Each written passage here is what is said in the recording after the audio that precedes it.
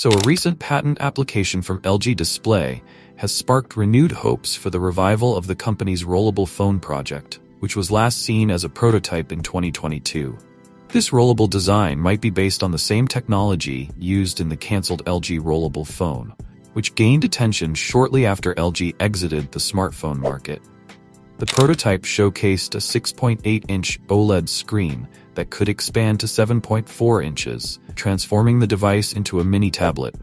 Bulls Lab even conducted a hands-on review, suggesting the technology was production-ready, though the scale of future manufacturing remains uncertain.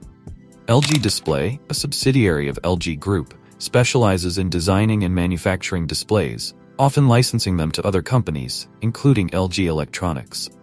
While the two entities are legally independent, they have a history of collaborating on innovative products. The newly filed patent, submitted on October 10, 2023, and published on October 8, describes applications for rollable displays in smartphones and larger devices. This indicates that LG Display continues to explore advancements in screen technology despite LG Electronics' departure from the mobile market in 2021. Companies often file speculative patents to secure their innovations against competitors, but LG's focus on rollable technology is particularly exciting.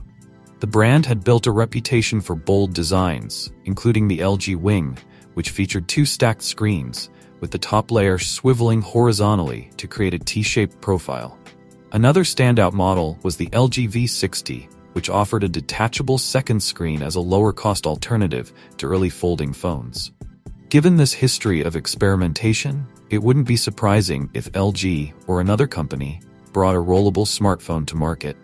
Although LG has not announced any plans to return to smartphone manufacturing, the involvement of LG Display opens the door for other manufacturers to adopt the rollable display technology.